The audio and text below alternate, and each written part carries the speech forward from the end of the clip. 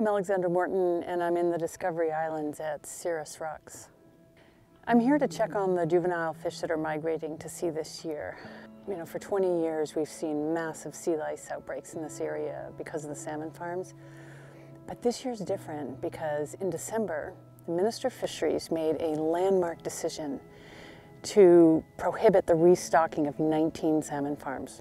And she was listening to 7 First Nations of this area. They said they did not want these salmon farms restocked. And so they're standing empty right now.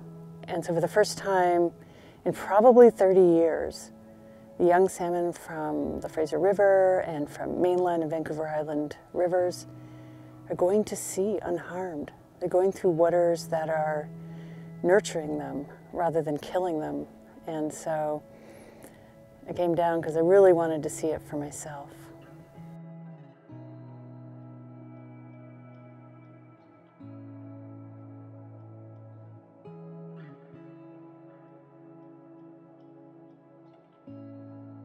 And the impact on the wild salmon is like immediately visible. You can see it right now. The first year that these farms are not here, the fish look beautiful.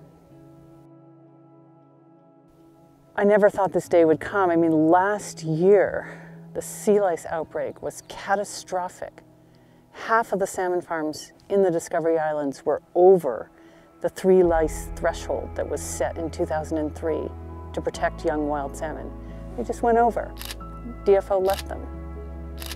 And so the infection rate for sockeye going through here was 100% with an average of 9 lice per fish on these little juvenile salmon, which we know they can't survive. The pink and chum were equally wrecked. I never thought that 1 year later, we'd be looking at salmon this beautiful and healthy. So I'm so grateful to Fisheries Minister Bernadette Jordan and to the 7 First Nation chiefs who said, no more. Get the Atlantic salmon farms out of here.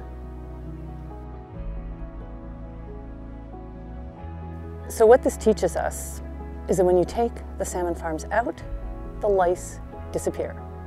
No farms, no lice. We're definitely living the unwritten chapters of my book. You know, I do wish maybe I'd waited and was able to put in the good news about how the salmon looked this year, but you had to cut it off somewhere. So the next chapter really will be, how do we turn these fish back on?